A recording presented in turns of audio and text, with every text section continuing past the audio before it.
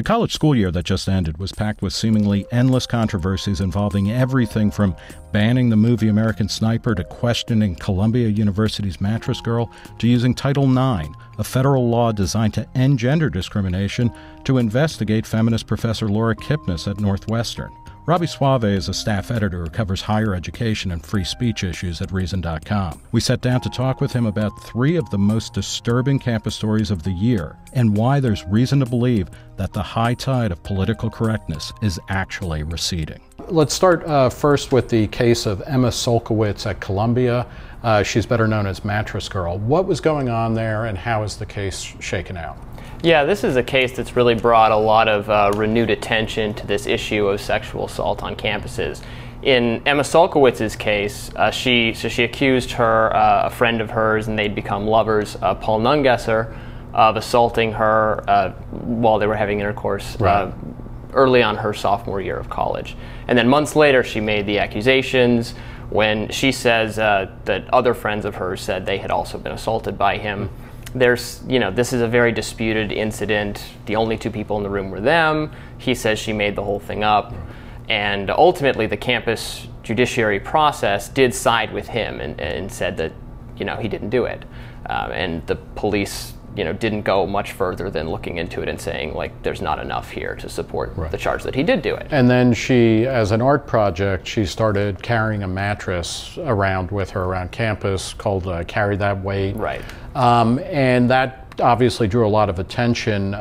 What happened now? Because Nungesser graduated, right? As did she this year. She both graduated. They both graduated, and she did bring her mattress with her across the stage. And interestingly, the president of Columbia, Lee Bollinger, didn't shake her hand as she crossed. I think because she'd caused so much trouble for them, including being one of the students who filed a Title IX complaint against the university. This is the law that forbids sexual discrimination and harassment on campus. In this case, you have a sexual assault or, a claimed sexual assault, and it ends up leading to two Title IX cases, one by the woman involved, one by the man. And what is the status of Nungesser's case then against Columbia? Yeah, so it's just pending at this point. It was filed a couple weeks ago. It argues that that the university failed to protect him from the campaign of harassment that she waged against him by, publicly identifying him by making this statement aimed at getting him kicked off campus.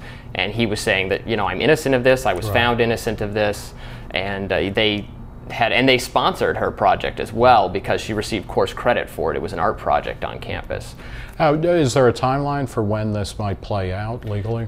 It's hard to tell, and it's hard to tell, frankly, whether it is merited, because you could make the argument that she was engaging in free expression, speech and advocacy. Although the fact that she received course credit for it complicates it a little bit, and the lawsuit doesn't actually.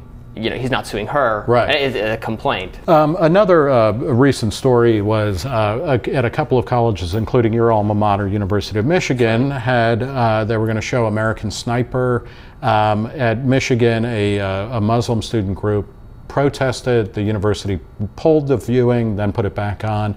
What does this tell us about the current state of free expression, and I'm not even sure if it's free expression, but of just kind of open discussion on college campuses? Right. I think it's frightening a little bit to see the definition of what's threatening, lowered to such an extent, because the students were saying, literally, showing this movie would make us feel unsafe on campus, that this is a genocidal, anti-Muslim propaganda film, which I don't know that that's the case. But in a sense, I'm like, even if it was, isn't a university a good place to study it and maybe denounce it if it's terrible, or talk about these important things? Or teach the conflicts. Used to be the slogan.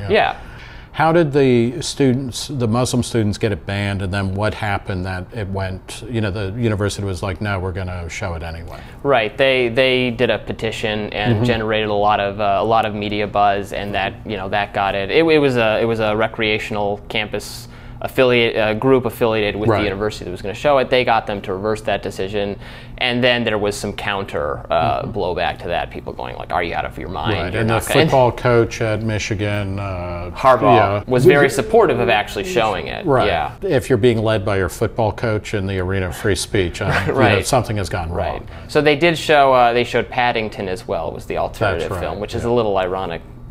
You know, Yeah. it's kind of based on a children's sort of thing. A final case to talk about is the strange case of Laura Kipnis. She's a professor at Northwestern University who became the subject or the target of a Title IX complaint at Northwestern. What did she do that raised the ire of students there? This is really an astonishing case because all she did was write an op-ed in the Chronicle of Higher Education that was about Title IX in general, and she's a liberal, a radical sort of old 60s style person who was actually writing about being more sexually open and permissive. Right. And the students.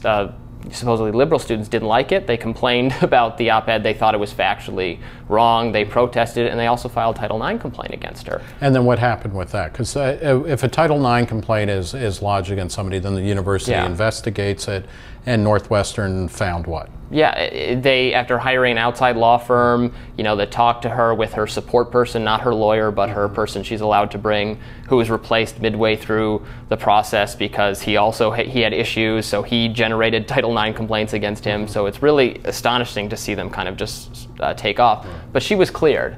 And what was she technically accused of? I mean, of creating an unsafe... It was a hostile place. She was retaliating. There were a couple issues, but it was that she was retaliating against the person who was named in the Title IX complaint that she was discussing. Mm-hmm. It was retaliating against them, and that's not allowed under Title IX. And that it was creating a chilling effect for people to file Title IX complaints that she was complaining about Title IX And complaints. of course, then the flip of that is that this creates a chilling effect on the speech of everybody on campus if everything you say is subject to a complaint that is then going to go through some kind of adjudication process. Right, some time of adjudication process. And think of I keep thinking of the expense, how this must drive up the cost of college tuition, that they have to respond to every single instance of someone stepping a toe out of line. Now, one of the things that was interesting about Kipnis is that this is not the kind of the kind of political correctness argument from maybe 10 or 15 years ago, because you have a liberal professor, a left-wing feminist professor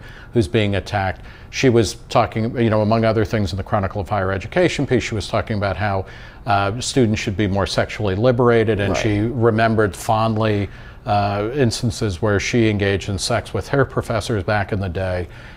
So this was a different type of case, and it got she was highly defended by all sorts of people that normally kind of pile on the professor in this case. Why, what happened there, and what role did that play? Yeah, well, some people, cynically said that it was, liberals are now willing to defend because it's a liberal professor who's the victim.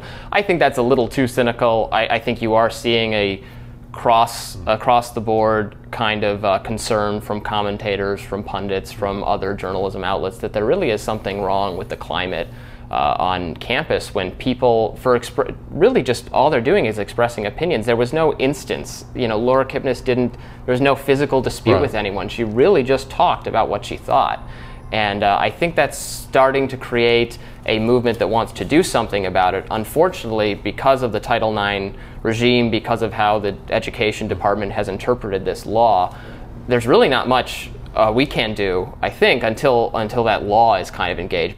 Beyond the kind of Kipnis incident, there's also Jonathan Chait of New York Magazine recently wrote a basic liberal commentator, talked about PC going too far. There are other instances of this. Are we entering a phase where the idea of kind of enforcing orthodoxy through the suppression of speech seems to be, being called into question more than it has been? Yeah, I definitely think you see that, and you can the number of pieces like Jonathan Chait's making that argument. On the other hand, there are still a lot of people who are concerned that campuses should be more accommodating and emotionally accommodating. We really need to treat kids like children.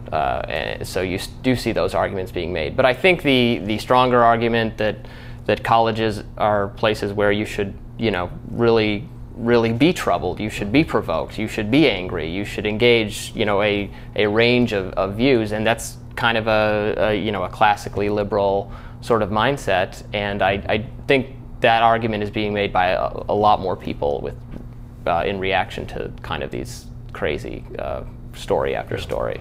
All right, well, we'll leave it there. Robby Soave of Reason, thanks for talking to us. Thank you. For Reason TV, I'm Nick Gillespie.